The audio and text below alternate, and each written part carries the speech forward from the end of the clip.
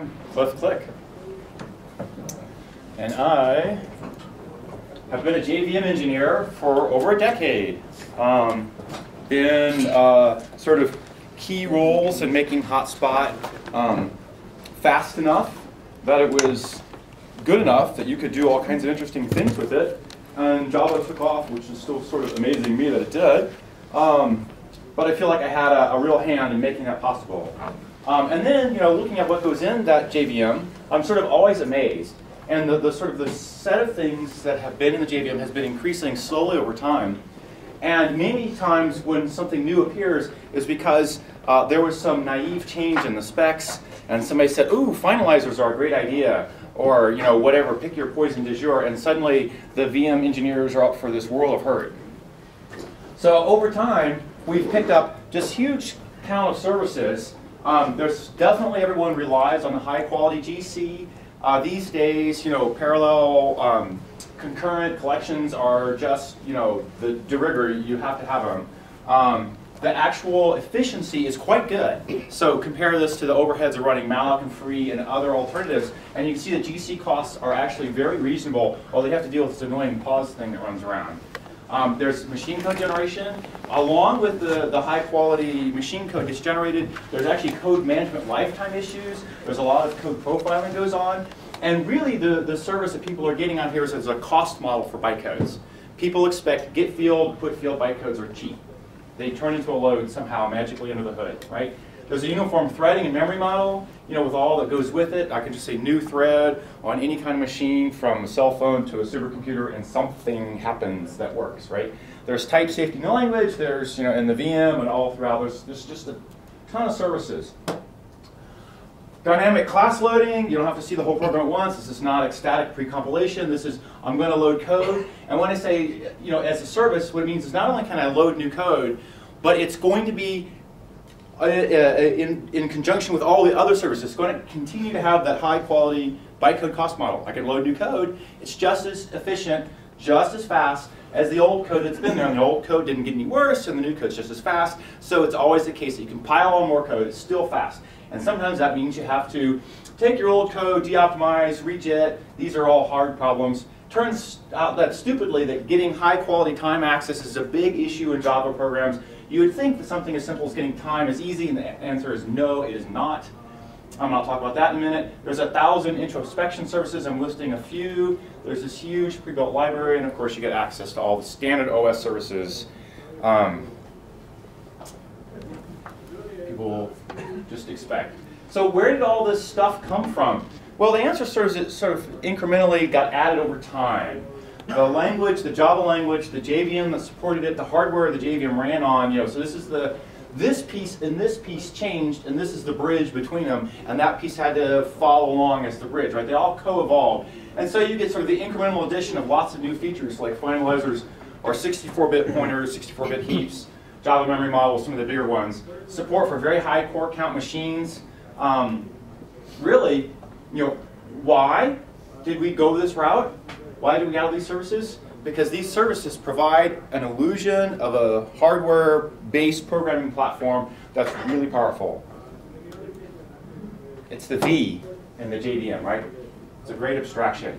Programmers can sit on this nice base and focus on value added elsewhere. And the JVM provides a bunch of services that people just take as sort of a base layer of programming going forward, right? So the selection of services, though, has been sort of ad hoc, added on over time. Many of these services are unique to the requirements of Java or the JVM itself. Many of the services overlap with pre-existing OS services, but sometimes they have different requirements so that they don't exactly match the OS service, and therefore the JVM had to do something very similar to an OS does, but not quite, because it's not quite because it wasn't, wasn't the right thing. All right, so that was the intro. And now I'm going to talk about some of the illusions that JVMs provide. If illusion's the right word, although I think it is here. So one of the illusions, the obvious one, is the illusion of infinite memory. You just say new and you get something, right? Garbage collection, right? Do not track your lifetimes, do not bother with free, just say new, new, new, new, new, new, billion times a second new. And you always get more memory. And eventually, of course, you run out, and GC figures out what's alive and what's dead, and sorts it all out and hands you back more new space. Vastly easier to use than malloc and free, which turns out to be time to market issues, getting rid of your bugs. In fact, it turns out that you get certain kinds of concurrent algorithms which are just too hard to track liveness of pieces parts from. GC just fixes in a way that you just can't do with malloc and free. GC has made these huge strides in the last decade, right? These days, it's production ready, in use in production systems. People's Business 100 companies rely on this stuff on a daily basis. Parallel, concurrent, yada yada yada, buzzword enabled. GC remains a major user pain point. If I look at a standard Java production installation of some large Java app, they usually have 20 or more GC flags. I've seen upwards of 50 garbage collection flags. It's like insane there, right? And these people are trying to squirrel around with GC pause times and running out of permgen versus running out of this or that, or their CMS collectors getting behind, and then they have a major pause because CMS can't keep up, or they have to defrag the heap, or whatever it is. Major user pain point. Major vendor point of differentiation. A lot of vendors are actively working to make GC better still. So it's under active development. And you can see it in the sort of the offerings. This is sort of three obvious offerings at the ends of the spectrum. Pause times are in this offerings are differing by 6 orders of magnitude. This is a huge range, right? So Azul will give you a system that will handle hundreds of gigs with a 10 millisecond pause. And IBM Metronome will hand you hundreds of megs, and then someone from IBM can correct me here, with like 10 microsecond pauses. So this is definitely down into the hard real-time domains, right? And the stock parallel collector, when it gets up to like tens of gigs, we'll start seeing tens of seconds of full GC pauses, although they're relatively rare. And so in between here and here, there's like the 6 orders of magnitude with a large variation in throughput according to which collector is being used. And then you add your 20 or 50 GC flags and things get tuned left and right all over the place. So this is a major point of people working on making this even better, right? Okay, another illusion, bytecodes are fast. So just taking a step back, I look and say, what am I doing with bytecodes? I am passing around program semantics from one place to another. I'm reading off disk the meaning of your intended program.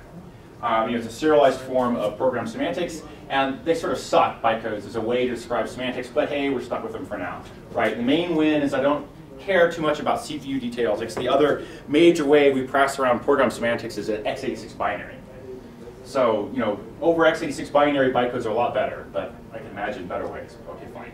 So programmers expect them to be fast, and of course it's a big illusion because there's no real machine runs these bytecodes, so they would otherwise be interpreted, which of course would be really slow, but except that of course you JIT them, and JIT them brings them back to the expected cost model, right? And so the mapping of Java bytecodes to machine code is done by these high quality optimizing compilers, and these are amazingly complex beasties in their own right. So a Java virtual machine is this enormous product of our generation of huge, difficult thing. It's the Hoover Dam of our generation. Internally, it has things that were considered amazingly complicated from the prior generation. So optimizing compilers have been around since the 50s and 60s, and they were considered at that time sort of the largest, most complicated things on the planet. Now they're a subsystem of a JVM, right? So we're getting out of this. A decent optimizing compiler is brought sort of to the masses. If I look at the number of times people invoke a compiler on the planet, probably Java or GCC are going to be the 2 main ways you get compilation. But maybe even Java wins here because you don't actually say go compile. You say, oh, just run my bytecodes, and mysteriously under the hood for you, a highly optimized compiler is running away. And so we have delivered high quality optimizing compilation to the masses without the masses realizing they're getting it. We can't, of course, pick up just GCC-style classic compilers directly because there's new requirements because they don't match, the old stuff. You have to track pointers for GC. You have to deal with the Java memory model, which has strong requirements on where you put fencing in, where you can have loads and stores, what kind of reorderings you can do, has rules about scheduling. And then there's lots of new fun patterns to optimize. Things that didn't matter for C and C++ matter a whole lot for Java. And so you have different things you need to go optimize for. I see a lot of people. Can people see the bottom few lines? Let me.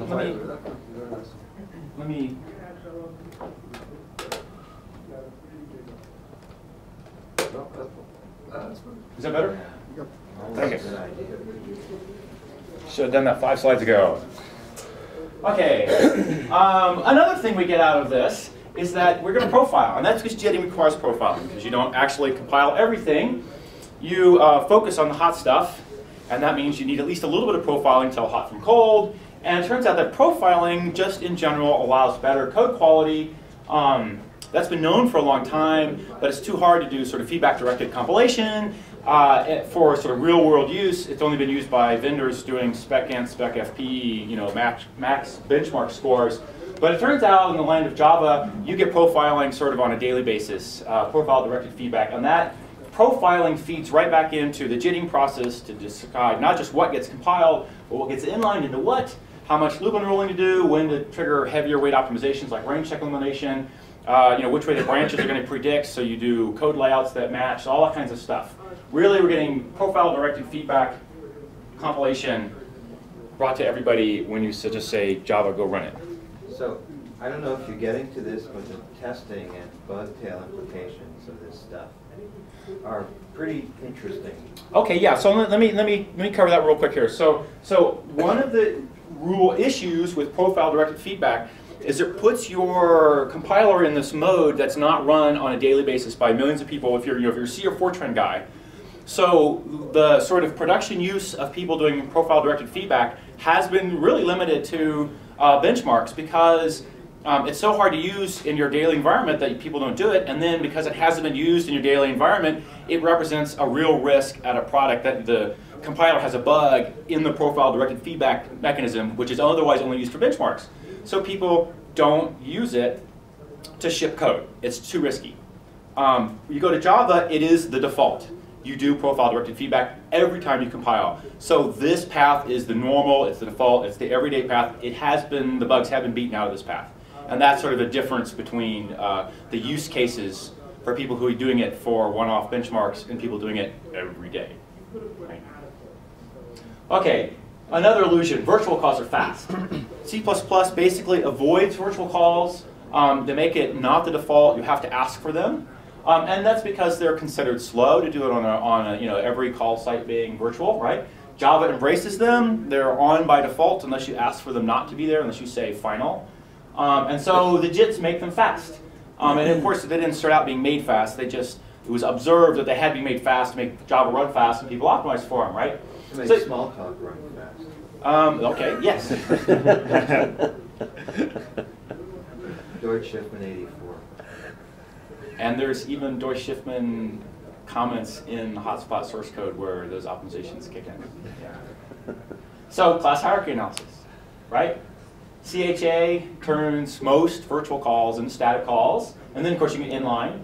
And then of course the class hierarchy changes, so you have to track it over time, and you may need to de-optimize and reach-it if your assumptions about what the layout was change. And when you can't do CHA, people do inline caches. And then only if inline caches fail do you go back to having sort of a full-on virtual call. And sort of the answer here is that the number of times dynamically you do an actual real virtual call is sort of vanishingly small. If I make load, jump register be fast on some fancy piece of hardware, it will not make Java run any amount faster because that doesn't happen. Dynamically speaking, those are much less than 1%, and I have a billion instruction traces which say so.